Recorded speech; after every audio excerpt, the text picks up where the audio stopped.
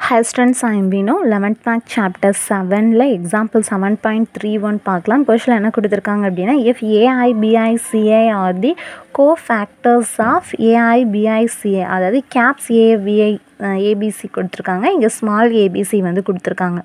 Respectively I is equal to 1, 2, 3. அப்போ 1, 2, 3 அப்படின்னா என்ன அர்த்தம்? A11, B1, C1, அதே மாதிரி A2, B2, C2, A3, B3, C3ன்னு சொல்லிட்டு ஐயோட டேர்ம் வந்து 3 வரைக்கும் நம்ம வந்து எடுத்துக்க போகிறோம். ஸோ இங்கே DTAயோட வேல்யூ வந்து என்ன கொடுத்துருக்காங்கன்னா, so A1, B1, A2, B2, C2, A3, B3, C3ன்னு சொல்லிட்டு DTA வேல்யூ கொடுத்துட்டாங்க. கொடுத்துட்டு ஷோ தட் அப்படின்னு சொல்லிட்டு இதை வந்து ப்ரூஃப் பண்ண சொல்லியிருக்காங்க. DTA ஸ்கொயர் அப்படிங்கிறது வந்து டிட்டர்மெண்ட்டு கேப்ஸ் ஏபிசி இந்த டேர்மை வந்து ப்ரூஃப் பண்ணணும் அப்படின்னு சொல்லியிருக்காங்க. ஸோ நம்ம எப்போயுமே என்ன பண்ணுவோம் அப்படின்னா, ஒரு ஷோ தட் அப்படின்னு சொல்லிட்டு நம்மளை ப்ரூஃப் பண்ண சொல்லிட்டாலே நம்ம ஃபர்ஸ்ட் என்ன எடுப்போம், இங்கே DTA ஸ்கொயர்டுன்னு இருக்குது. அப்போ DTA ஸ்கொயர் அப்படின்றதுனாலே டக்குன்னு என்ன பண்ணிடுவோம், இங்கே DTAயோட வேல்யூ வந்து கொடுத்துருக்காங்க. அப்போ என்ன பண்ணிக்கலாம், DTA ஸ்கொயர் அப்படின்னு சொல்லும்போது DTA கொடுத்துருக்காங்கன்னா இதை நம்ம 2 தடவை மல்டிப்ளை பண்ணுவோம் இல்லையா. ஸோ 2 தடவை போட்டு மல்டிப்ளை பண்ணி நம்ம இந்த டேர்ம் ப்ரூஃப் பண்ணணும். ஆக்சுவலி இந்த 2 டேர்மை நம்ம வந்து என்னென்னா மல்டிப்ளை பண்ணும்போது கண்டிப்பாக கேப்ஸ் ஏபிசி வந்து என்னென்னு பண்ண முடியாது, நம்மளால் ப்ரூஃப் பண்ண முடியாது. அப்படி தானே? ஏன்னா இங்கே ஸ்மால் ஏபிசின்னு இருக்குது. அப்போ இன்னொரு ஸ்மால் ஏபிசி கூட மல்டிப்ளை பண்ணோன்னா ரெண்டுமே இதே தான் வரப்போகுது. அப்படிங்கிறப்ப நம்மளால் இந்த டேர்ம் என்ன பண்ண முடியாது அப்படின்னா ப்ரூஃப் பண்ண முடியாது. ஸோ அதனால என்ன பண்ணுறோம் அப்படின்னு பார்த்தீங்கன்னா, இந்த டேர்மையும் இந்த டேர்மையும் என்ன பண்ணுறோம் அப்படின்னா மல்டிப்ளை பண்ணுறோம். ஓகேவா? ஸோ மல்டிப்ளை பண்ணி நம்மளுக்கு இந்த ஹோல் டேர்மை வந்து என்ன பண்ண போகிறோம்னா ப்ரூஃப் பண்ண போகிறோம். மிச்ச கொஷின்லலாம் LHS எடுத்துகிட்டு RHS ப்ரூஃப் பண்ணுவோம், இல்லைன்னா RHS எடுத்துகிட்டு LHS வந்து ப்ரூஃப் பண்ணுவோம்.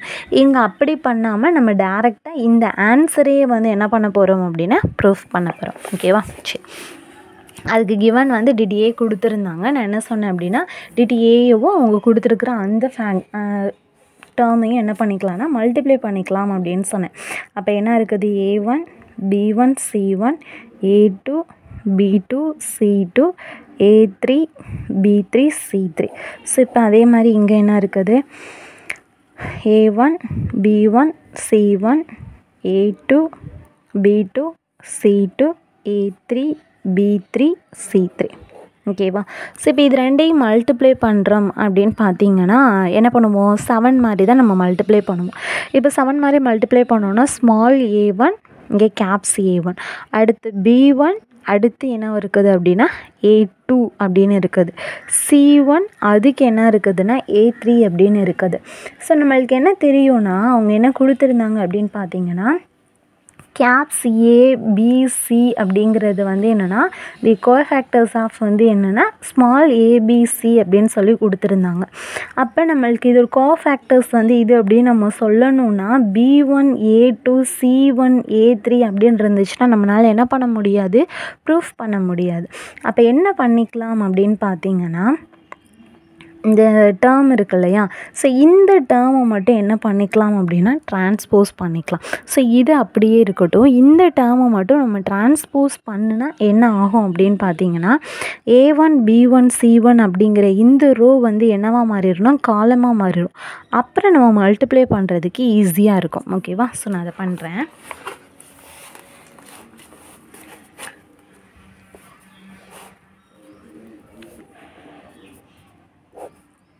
So A1, B1, C1, A2, B2, C2, A3, B3, C3. இப்போ என்ன வரும், A1, B1, C1, A2, B2, C2, A3, B3, C3. ஓகேவா? ஸோ இப்போ என்ன பண்ணிட்டோம் அப்படின்னா டிரான்ஸ்போஸ் எடுத்து எழுதிட்டோம். ஸோ இப்போ என்ன பண்ணிக்கலாம், 7 மாதிரி மல்டிப்ளை பண்ணிக்கலாம். First term, second term, third term எழுதிக்கலாமா?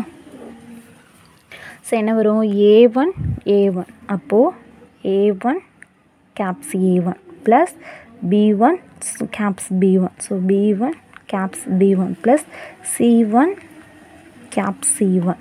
Next என்ன வரும், first row second element A1 A2 plus B1 B2 small b1 caps B2 plus C1 C2. Next first row third column.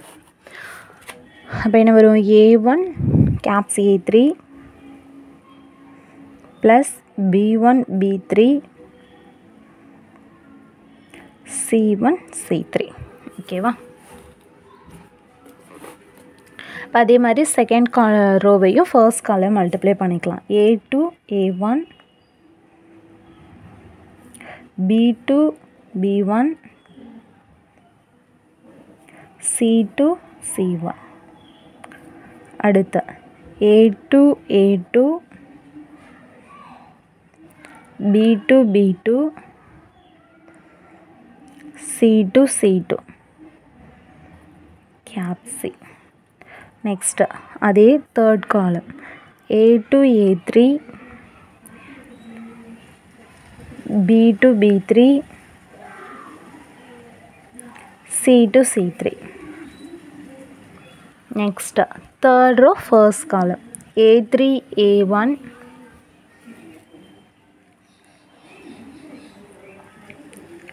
next B3 B1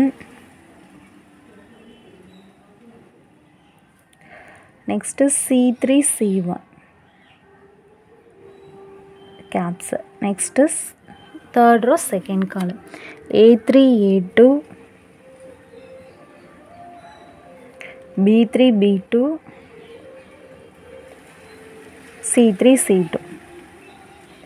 Next third row third column A3 A3 B3 B3 C3 C3. ஓகேவா? So இப்போ என்ன பண்ணிக்கலாம்னா நம்மளுக்கு ஒரு condition தெரியும். என்னன்னு பார்த்தீங்கன்னா சமன்களை எழுதிக்கிறேன்.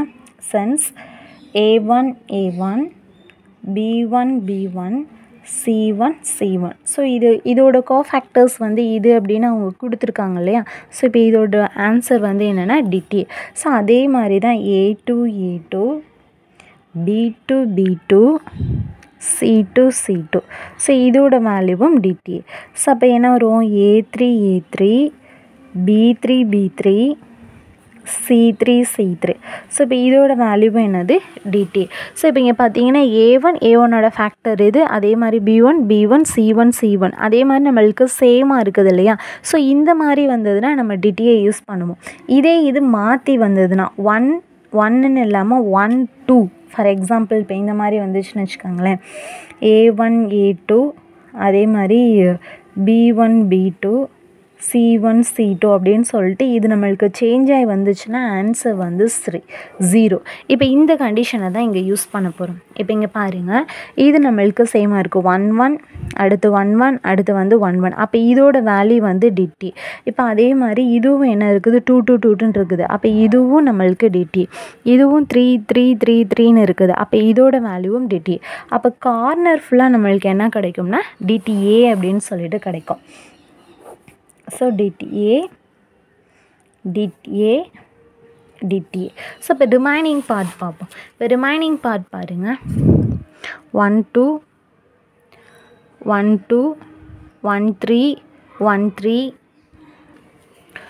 ஸோ 1 3 1 3 அதே மாதிரி இங்கே 2 1 2 1 2 1 இது நம்ம போட்டுட்டோம். இது பாருங்கள் 2 3 2 3ன்னு இருக்குது, 3 1ன்னு இருக்குது, 3 2ன்னு இருக்குது.